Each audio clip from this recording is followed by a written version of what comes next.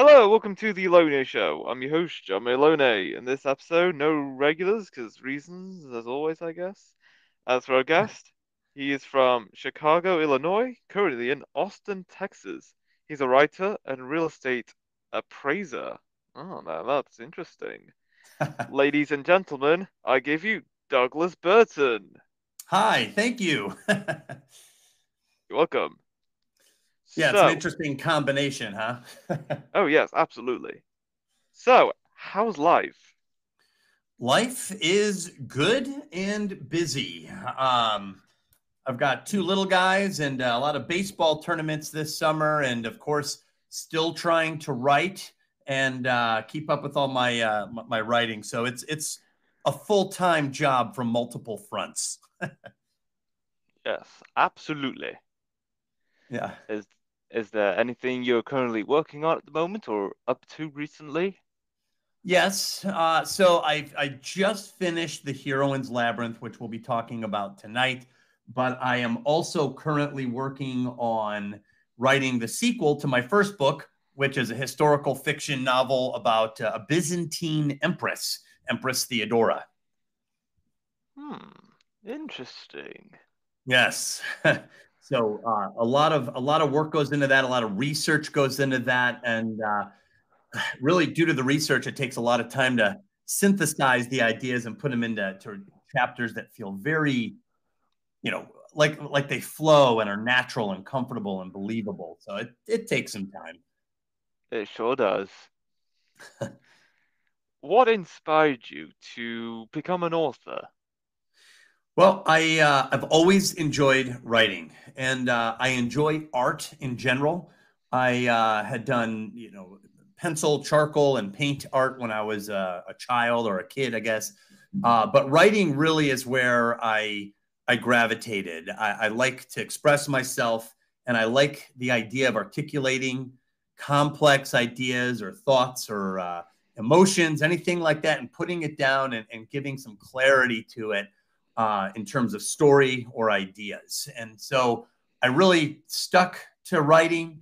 And I used to like to write science fiction and fantasy, but I always had a real affinity for Byzantine history just because it's so obscure. It seems there's not a lot of people who talk about it or think about it.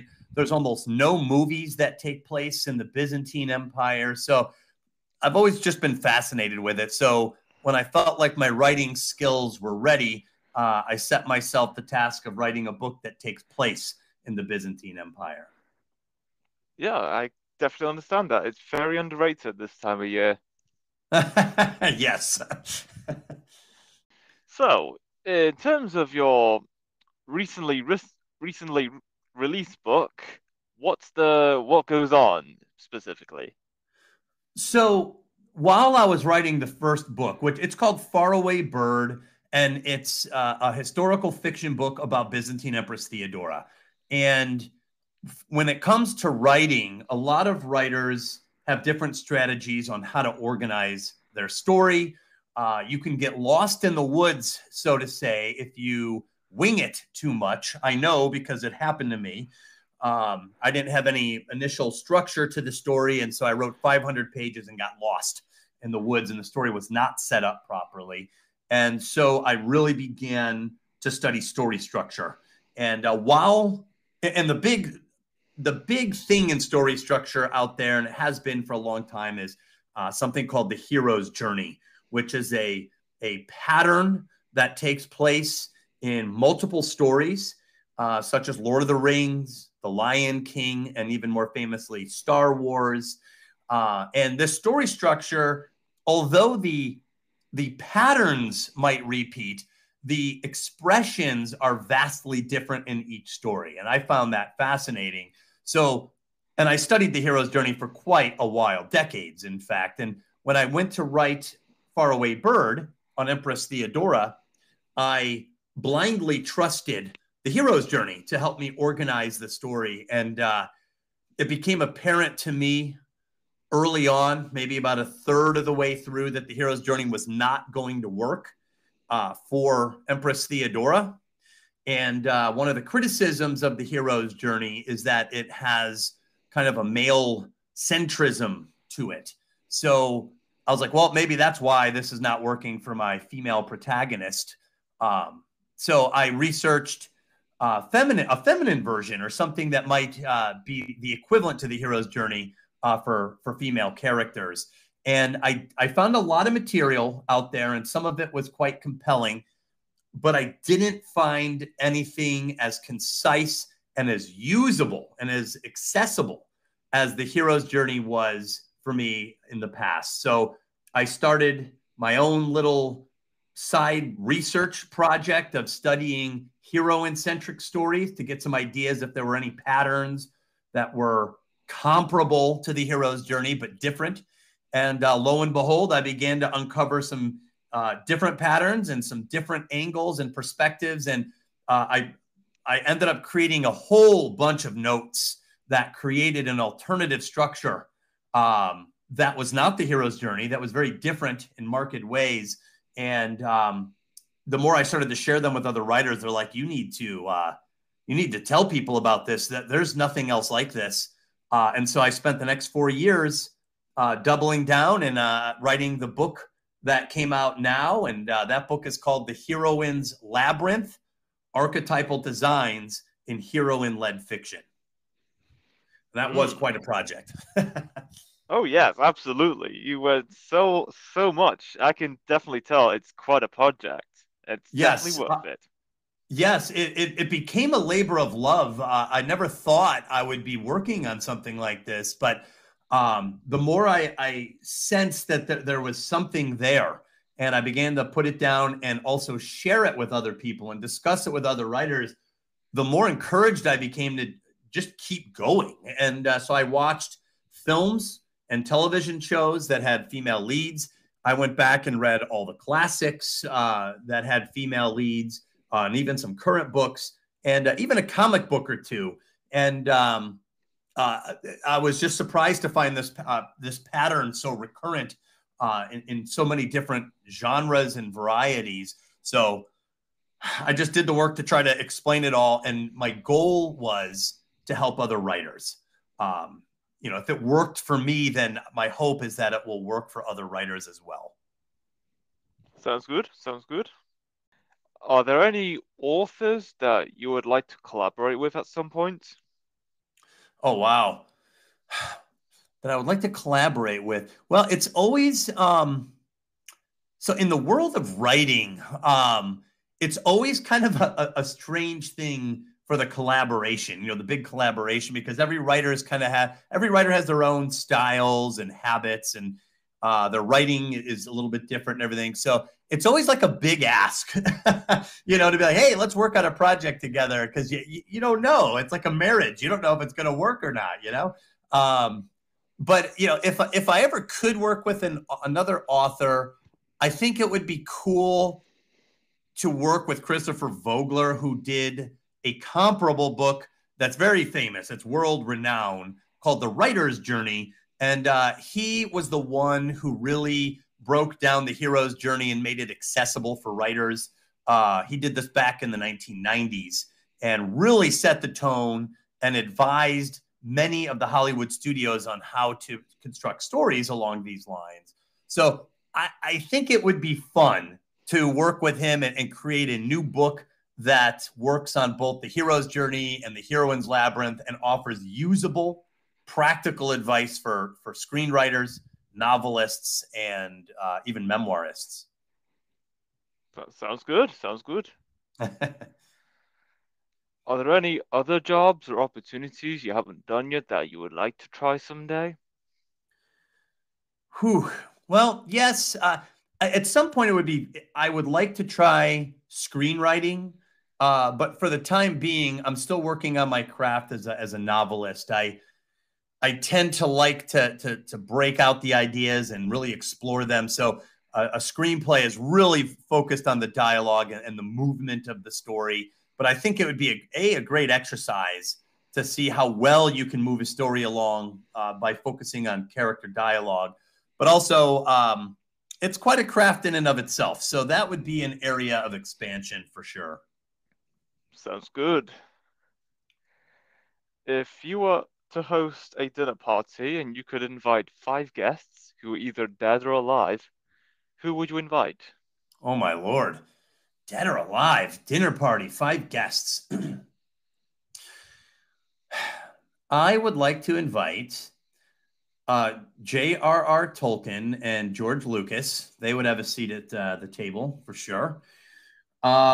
Steven Spielberg, one of the great storytellers of my generation when I was a kid.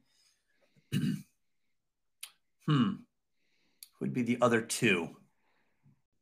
That is a good question. Maybe Leo Tolstoy. He's one of my favorite novelists, Russian novelist.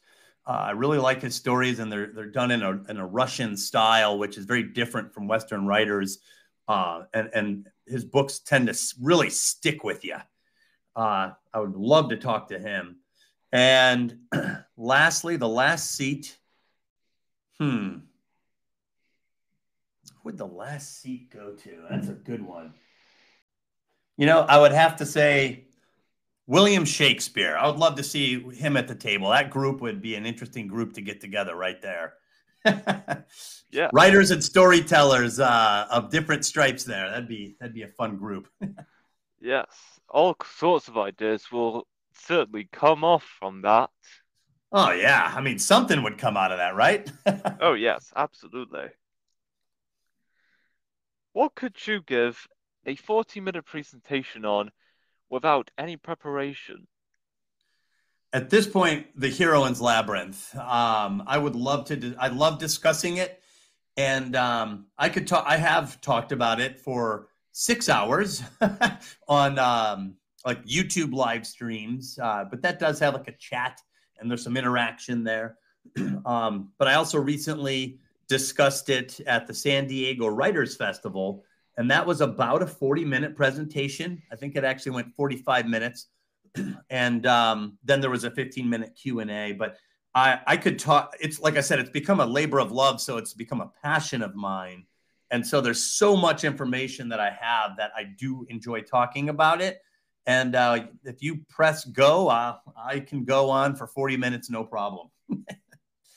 Sweet. If you could know the complete and absolute truth to one question, what question would you ask? The complete and absolute truth about any question. Boy, I Yes. feel like if you ask too big of a question, it's almost dangerous. It's dangerous to have too much knowledge on something. Maybe who shot JFK? I want to know. I want to know what's going on there.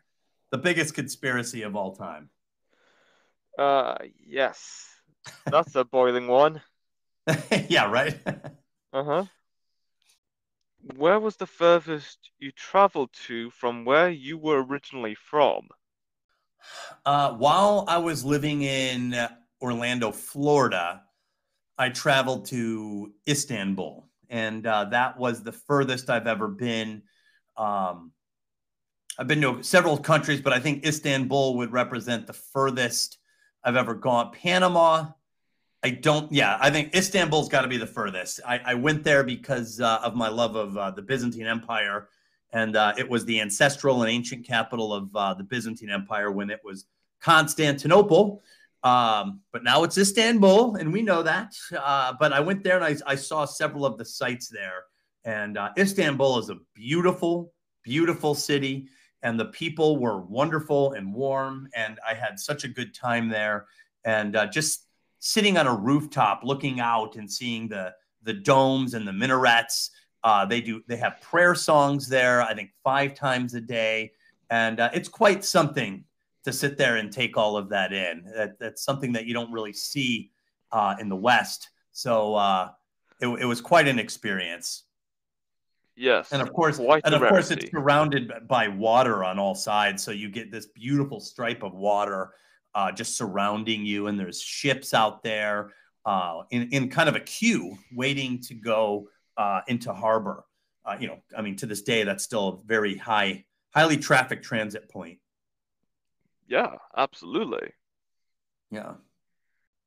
Who was the last person you've talked to? The last person I talked to, like in general or in a deep convo? Anything. Anything?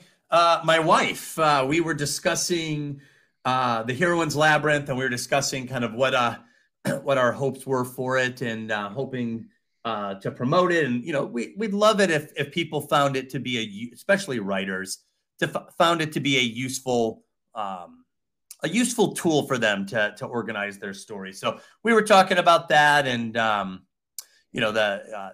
upcoming podcast, this one right here. This is actually my first podcast. I have gone on live on YouTube multiple times, but I had never done a podcast before. So this was the first one, and we were talking about that as well. Okay, that's pretty interesting. Yeah. Where do you see yourself 20 years from now? 20 years from now, my kids would be grown up. Well, I guess I would say I would be a proud, happy father and husband, that my kids grew up and were successful. And I guess I would still like to be in the same house. I always had this idea that it would be wonderful to have the same place for the kids, even after they've grown up, the same home to come home to, a home base, even after, once they start their foray into adult life. And then, taking trips with my wife all around the world. That'd be, and sometimes with the kids or friends or other family members. I think that'd be a blast to have that kind of time on my hands to be able to go do that again. I was able to do it in my 20s, go see the world a little bit. It was like I retired up front, and then I settled in to do my work, start a career, start a family. And now there's really no time for that. But I am hoping in 20 years that changes and I'm able to enjoy life on that level again. That'd be a blast. Indeed.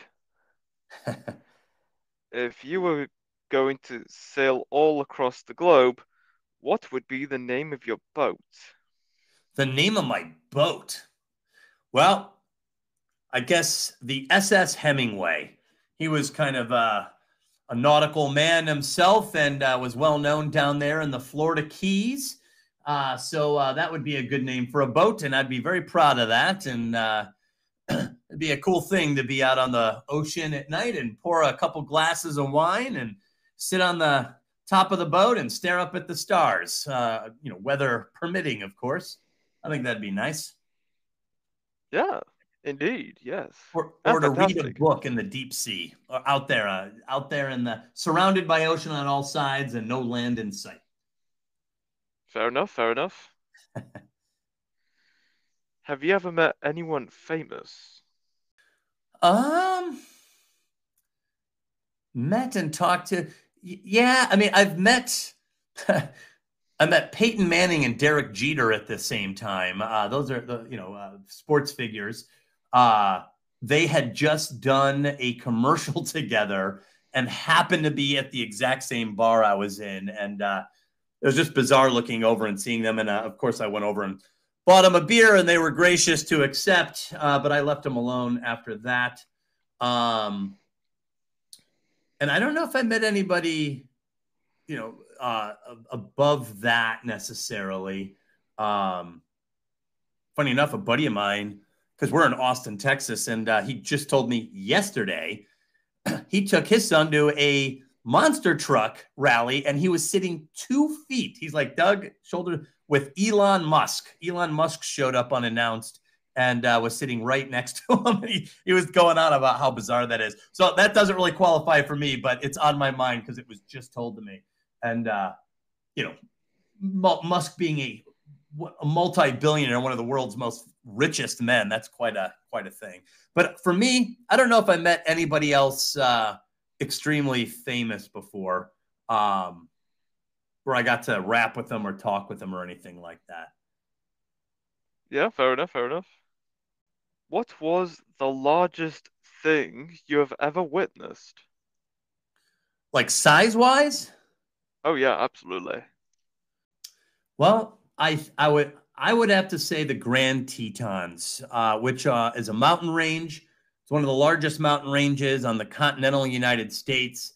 And back in 1992, my dad and I climbed it. And we had to wake up at 3 o'clock in the morning in order to get it done. And so we can get up there and down at the right time. And it's real cold and dark in the morning, and you're tired, and you got to be careful when a lot of it's hiking, but you do get to points where you have to scale and ascend the mountain. And once you get up there and you get a view, you can see, I believe, 4 states from the top of the Grand Tetons. And it was one of the first times I realized that my camera was absolutely useless, because no matter where I aimed it and snapped a picture, it was capturing just one small square of the vision I had, which was roughly 6% of what I could look at with the naked eye. And so I would have to say that mountain range, which is part of the Rocky Mountains there, largest thing I've ever seen. And it was beautiful. Oh, yes. It's certainly worth it.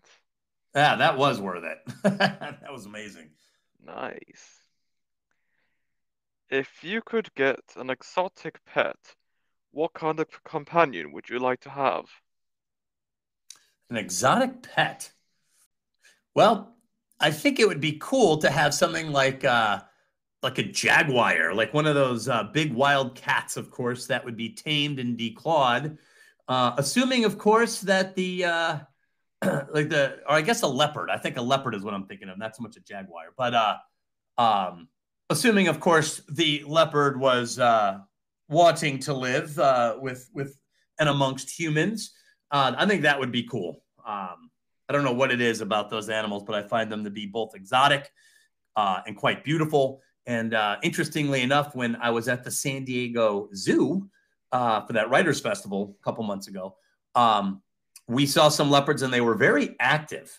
A lot of times at zoos, the animals are very restful. They're not as and these two were very active. They were like play fighting with each other, and just the way they move and jump around, even in play, was pretty striking.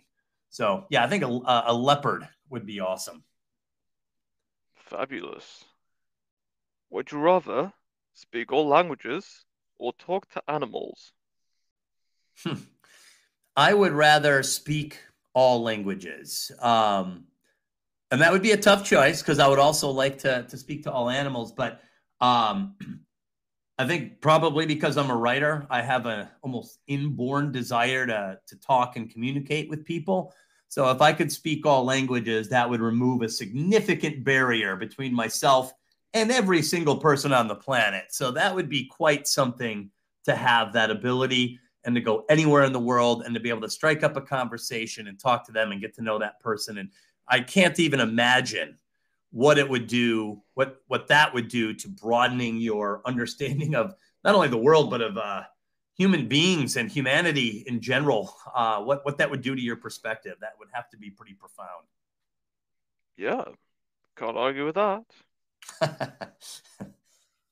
If you were chosen to colonize a new habitable planet, would you take the offer? If it happened to me right now, I would have to say no, because I've got my kids. I couldn't leave them for any reason. However, if they were grown and I had an empty nest here at the house, I might pitch it to my wife and be like, "Hey, Mars has some condo space, and I think we should take it." So yeah, I would go, but I would have to feel like that I was there for my kids when they needed me most, and then I would take that offer. That would be pretty cool. And as you mentioned, I'm a real estate appraiser, so they have got to need real estate appraisers on Mars, I would imagine. Yeah, I mean, you're absolutely. still buying buying and selling real estate, right? How much is it worth? I'll help you out with that. It'd be worth trillions of dollars, It would apparently. be worth a lot. Yeah, so uh, why not later? Yeah. Just do it now. Yeah. I mean, if that's what it's worth, just all I'm asking is 1% of the fee. That's it. Yeah, it's more than enough. Yeah. I mean, I'll get by on Mars. Yeah, same. Would you teleport yourself 500 years into the future or 500 years into the past? Oh man, that's a good question. So 500 years in the past would be the 1500s. Hmm. The Byzantine Empire collapsed in 1453. I think you had the Spanish Empire and Britain and France and Portugal even contesting each other at that time.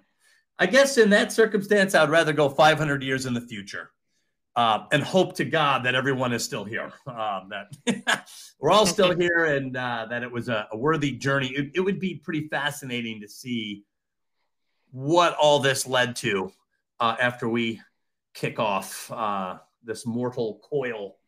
God, 25, 2,500. God, I bet it would be very disorienting to go 500 years in the future. Uh-huh. Yes, it's Well, if I spoke every language, though, I would have that helping me at least. yeah. Would you sleep on the wall or sleep on the ceiling? I would sleep on the ceiling because that's wild. I've been on a carnival ride that spins you, so I've stuck to a wall before, and that's fun. But I don't think I've done anything at all like stick to a ceiling. So I would like to do that. I would sleep on the ceiling. All right then. Honestly, I'd go for the ceiling too, because you have all the floor space to yourself. Yeah, I mean, exactly. You imagine what that would do for the spaciousness of your room. That'd be incredible. Yes. It'll be quite a view, that's for sure. Yeah. And then when you go to bed, you just tell people, hey, I'm heading up and I'll see you guys in the morning. Fantastic. Do you know a guy named Joe? Yes, I know a couple guys named Joe.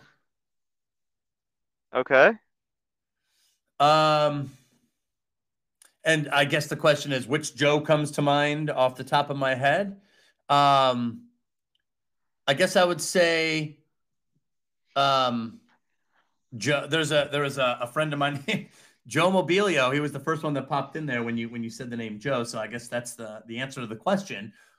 He was a real estate appraiser with me several years ago, and we were roommates in Jacksonville, Florida, and it was a turbulent time in the real estate world. The housing market had collapsed, and he and I tried to keep our sea legs under us, so to say. So I have pretty strong memories of that time of my life, and it was me and Joe. Fair enough. But what about Joe Mama? Oh, yeah, that one for sure. That one was mentioned several times when I was a kid. Yep, can't argue with that. It's it's quite a joke. Yeah. All right, so that is all. That is all we have for this episode. It's great having you on, Douglas, talking about your recent works and also real estate at some point. And wow, that's a lot of things we have discovered. And yeah, it's been great. Yeah, we covered a lot of ground in the time we had. That was outstanding. Oh yes. And until next time, stay tuned for more.